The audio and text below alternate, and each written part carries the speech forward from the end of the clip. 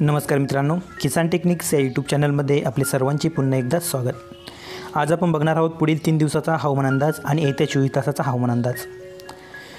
शेतकरी मित्रांनो, आपण बघू शकता कोकण पट्ट्यामध्ये सर्वच भागामध्ये जोरदार पाऊस चालू आहे। हा जो भाग दिसतोय आपल्याला सिंधुदुर्ग, रत्नागिरी, रायगड, ठाणे आणि पालघर, मुंबई या भागामध्ये सर्व भागामध्ये जागोजागी जोरदार पावसाचा इशारा दिलेला आहे। तर मध्यम स्वरूपाचा पाऊस आपल्याला बहुतांश भागामध्ये बघायला मिळत आहे। चला तर बघूया पुढील 3 दिवसांमध्ये महाराष्ट्राच्या कोणकोणत्या भागामध्ये जोरदार पाऊस आपल्याला बघायला मिळेल। एक छोटीशी रिक्वेस्ट, व्हिडिओला सुरू करण्यापूर्वी आपण जर किसान टेक्निक्स यूट्यूब चॅनलवर नवीन असाल तर चॅनलला अवश्य सबस्क्राईब करा, सोबतच बेल आयकॉन प्रेस करा व्हिडिओच्या अपडेटसाठी। पुणे विभाग बघूया। पुणे विभागामध्ये पुणे, सातारा, कोल्हापूर, सांगली आणि सोलापूर हा भाग येतोय। पुणे विभागामध्ये बघितलं तर पुण्याच्या आपण बघू शकतो बहुतांश भागामध्ये वातावरण कोरडं बघायला मिळेल, हलक्या पावसाची शक्यता आहे। मुख्यत्वे करून पुण्याच्या काही भागामध्ये जोरदार पाऊस आहे। तो भाग म्हणजे आपण कोकण पट्ट्याच्या साईडचा जो भाग आहे या भागामध्ये आपल्याला पुण्याच्या जोरदार पाऊस जागोजागी बघायला मिळेल।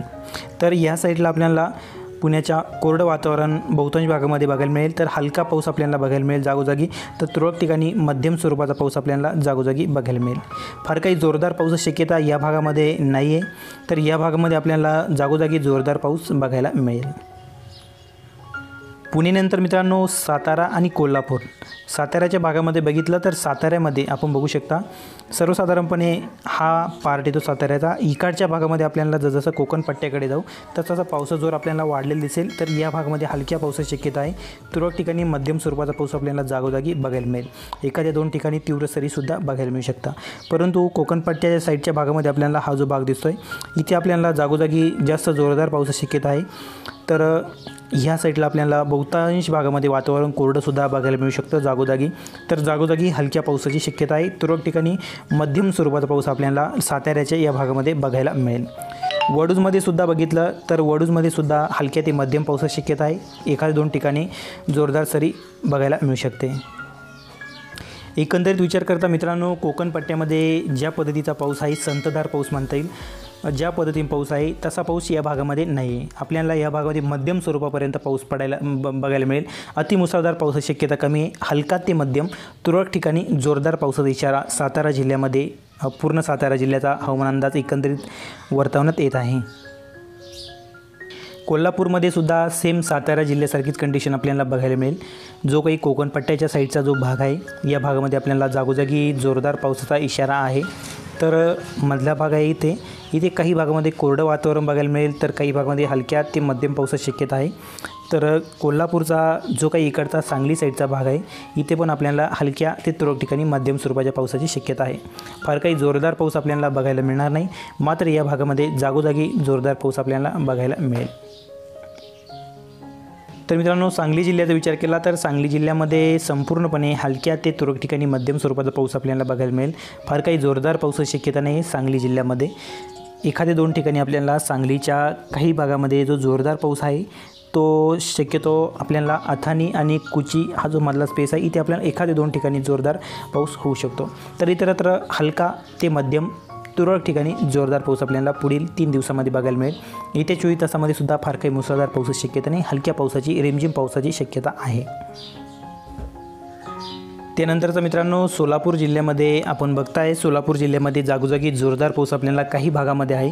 जसं की पंढरपूर आणि सोलापूरचा जो मधला भाग आहे, हा जो मधला भाग आहे इथे आपल्याला जागोजागी जोरदार पाऊस बघायला मिळेल। तर दोन्ही साईडला या साईडला आपल्याला हलका ते मध्यम स्वरूपाचा पाऊस या सर्व भागामध्ये।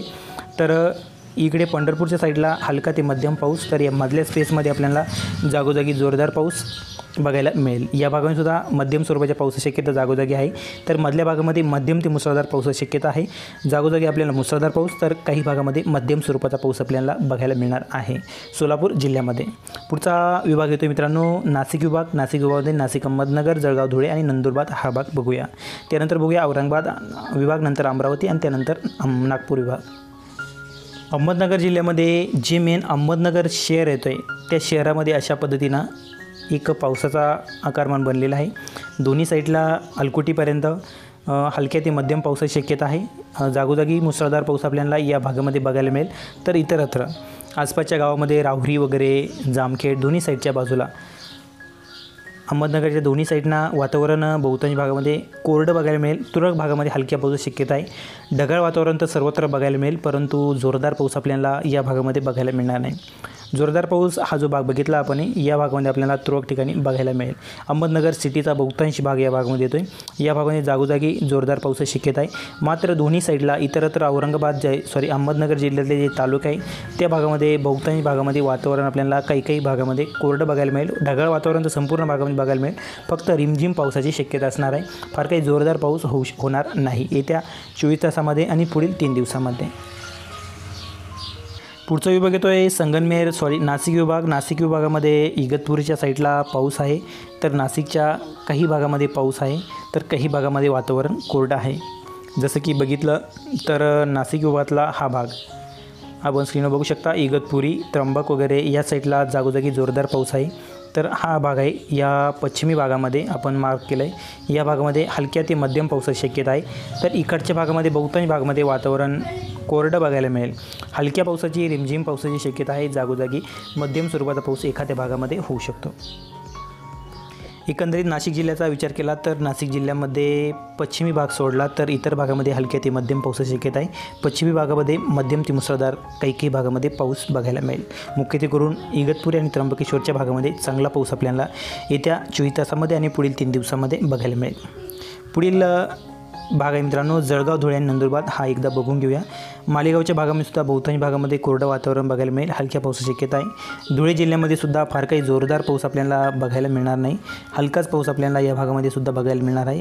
धुळे, मालेगाव, चाळीसगावमध्ये सुद्धा वातावरण कोरडं म्हणजे ढगाळ वातावरण तर बघायला मिळेल, परंतु हलक्या पावसाची शक्यता आहे. चाळीसगावमध्ये सुद्धा, धुळेमध्ये सुद्धा, जळगावमध्ये सुद्धा. संपूर्णपणे मित्रांनो धुळे, जळगाव, साक्री, मालेगाव वगैरे, एरंडोल, पारोला वरचा भाग येतो. नंदुरबारमध्ये सुद्धा हलक्याच पावसाची शक्यता आहे.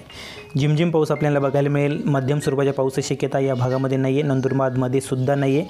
मात्र नंदुरबारचा इथूनपर्यंत हा इकडचा जो भाग येतो नंदुरबार, धुळे वगैरे इथे हलकाच पाऊस आहे. मात्र नंदुरबारच्या या भागामध्ये आपल्याला जागोजागी जोरदार पाऊस बघायला मिळेल. काही नंदुरबारचा भाग येईल, काही ऑदर भाग येईल, म्हणजे पश्चिमी किनारपट्टी लगतच्या भागामध्ये चांगला पाऊस आहे, तर इतरत्र आपल्याला हलक्या ते मध्यम पावसाची शक्यता आहे. नंदुरबार, धुळे, जळगाव हलका ते मध्यम पाऊस. तुरळक ठिकाणी मध्यम पावसाची शक्यता आहे. बहुतांश भागामध्ये हलका पाऊस, वातावरण संपूर्णपणे ढगाळ, तर रिमझिम पावसाची शक्यता आहे. फार काही मुसळधार पाऊस कोणत्याही भागामध्ये नाही आहे. पुढचा भाग आहे मित्रांनो औरंगाबाद विभाग. औरंगाबाद विभागामध्ये फार काही मुसळधार पावसाची शक्यता नाही आहे, परंतु तेच कंडिशन आपल्याला बघायला मिळणार आहे. हलक्या ते मध्यम पावसाची शक्यता आहे. फार काही जोरदार पाऊस आपल्याला औरंगाबाद जिल्ह्यामध्ये कोणत्याही भागामध्ये येत्या 3 दिवसामध्ये नाही आहे. मात्र पुढील 2 दिवसामध्ये नवीन अपडेट येईल, त्यावेळेस सुधारित अंदाज देण्यात येईल. आता सध्या तरी पुढील 3 दिवसामध्ये औरंगाबाद जिल्ह्यामध्ये मुसळधार पावसाची शक्यता नाही आहे. बहुतांश भागामध्ये आपल्याला जागोजागी जे तालुके वगैरे आहे कोरडे बघायला मिळेल. ढगाळ वातावरण तर संपूर्ण भागामध्ये बघायला मिळेल. फक्त रिमझिम पाऊस आपल्याला बघायला मिळेल. मध्यम स्वरूपाचा पाऊस एखाद्या 2 ठिकाणी जागोजागी होऊ शकतो, परंतु जोरदार पावसाची शक्यता औरंगाबाद जिल्ह्यामध्ये कोणत्याही भागामध्ये नाही आहे.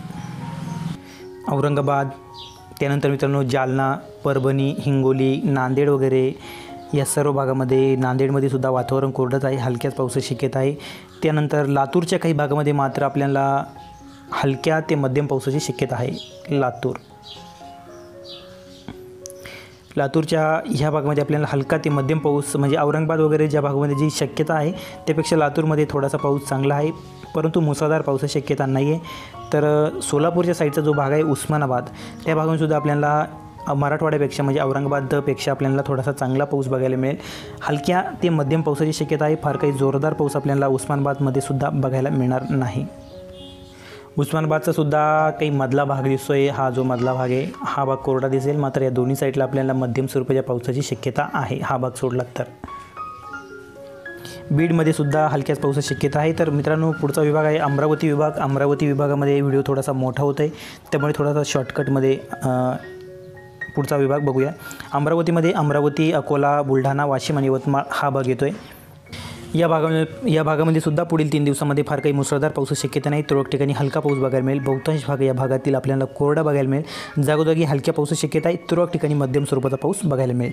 तर पुढचा विभाग आहे नागपूर विभाग. नागपूर विभागामध्ये सुद्धा मित्रांनो गोंदिया, दोनारगर, वारासिवनीचा काही भाग म्हणजे वारासिवनीचा पश्चिमी भाग, तर इकडं देसाईगंज वगैरे यातला भाग सोडला तर गडचिरोलीचा पूर्वी भाग सोडला तर इतरत्र सर्वत्र वातावरण आपल्याला कोरडं बघायला मिळू शकतं. तर हलक्या पावसाची शक्यता आपल्याला बहुतांश भागामध्ये अमरावती विभागामध्ये आपल्याला बघायला मिळेल. चंद्रपूरच्या भागामध्ये सुद्धा कोरडं वातावरण आहे, मात्र या भागामध्ये आपल्याला पावसाचा जोर अधिक आहे. म्हणजे जो किनारपट्टी लगतचा भाग आहे अमरावती वगैरे नागपूरचा जो विदर्भाचा जो भाग आहे, पूर्व किनारपट्टी लगतच्या भागामध्ये आपल्याला मध्यम स्वरूपाच्या ते मुसळधार तुरळक ठिकाणी पावसाची शक्यता आहे.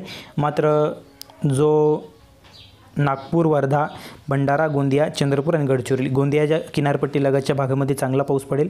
म्हणजे गोंदियामध्ये एकंदरीत विचार करता हलक्या ते मध्यम तुरळक ठिकाणी जोरदार, नागपूर बहुतांश भागामध्ये कोरडं बघायला मिळेल. तर भंडारा, चंद्रपूर, गडचिरोली यातला जो किनारपट्टी लगतचे जे गावं आहे पूर्वी किनारपट्टी लगतचे त्या भागामध्ये पावसाचा जोर अधिक असेल. तर इतरत्र बहुतांश भागामध्ये वातावरण कोरडं तर हलक्या पावसाची शक्यता. धन्यवाद. व्हिडिओ आवडला तर लाईक करा, शेअर करा, नवीन असेल चॅनलला अवश्य सबस्क्राईब करा. धन्यवाद. चला भेटूया अशा कोणासोबत. तोपर्यंत नमस्कार.